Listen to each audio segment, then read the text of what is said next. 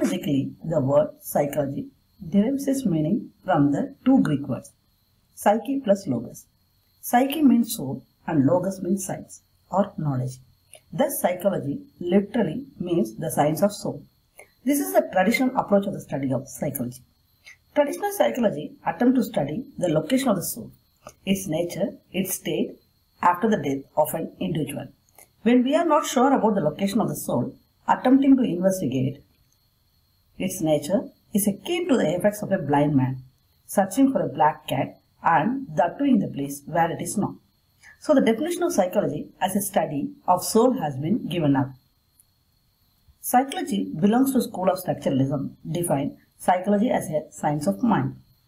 According to them, mind functions in three domains: cognitive, affective and cognitive. This mind was regarded as consciousness, and this is the ultimate element of it as sensation, feelings and images. It was broken to objective sensation and subjective feelings. Thus, psychology is defined as a science of consciousness.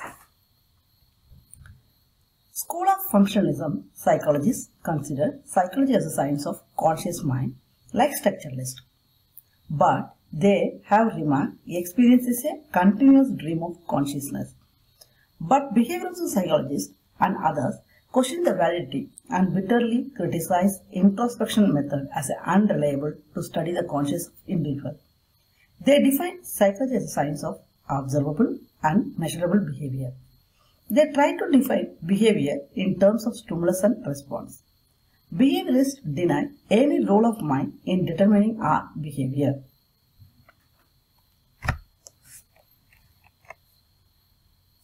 Think for a moment about now the school of psychology that I have listed.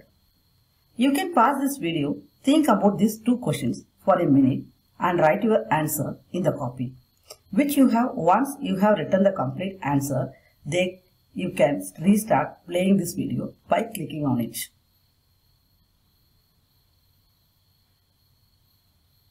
So I hope all of you completed this activity.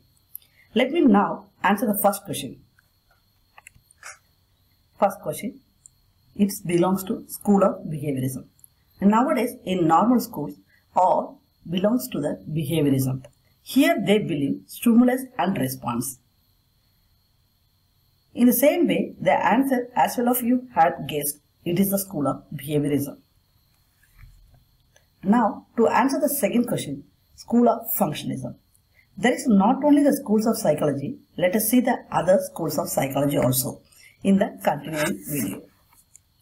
As a revolt against structuralism, functionalism and behavioralism, just as schools of psychology emerged and they advocate to view everything as a whole and study and its totality. It is a science of observing totality of physical and mental behavior. This school of thought looks at the human mind and behavior as a whole, not in parts.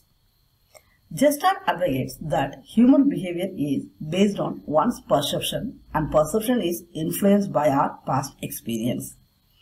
Sigmund Freud psychoanalysis defines psychoanalysis as a science of observing unconscious motives and internal conflicts in human behavior. It emphasizes the role of unconscious mind in the actions of the individual. It goes deep into the submaritan level of the mind, as well as its roots and springs of human behavior. Humanistic psychology defines psychology as science of understanding non-verbal experience and altered states of consciousness as a means of realizing one's full human potential, and they have played an active role in determining how they behave. Cognitive psychologists view psychology as a science of understanding the mental process, including how people think, perceive, remember and learn.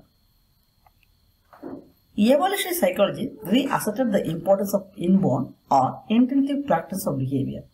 Science studies the roots of behavior and mental process using the principle of natural selection. In this way, many schools of psychology and psychologists significantly contribute to the growth of psychology and made it attain today the status of positive behavioral science. As mentioned, the science of behavior should be understood in a broad manner to refer not only the observable overt behavior activity but also covert and inferred behavior, which could be designated as a mental or unconscious activity.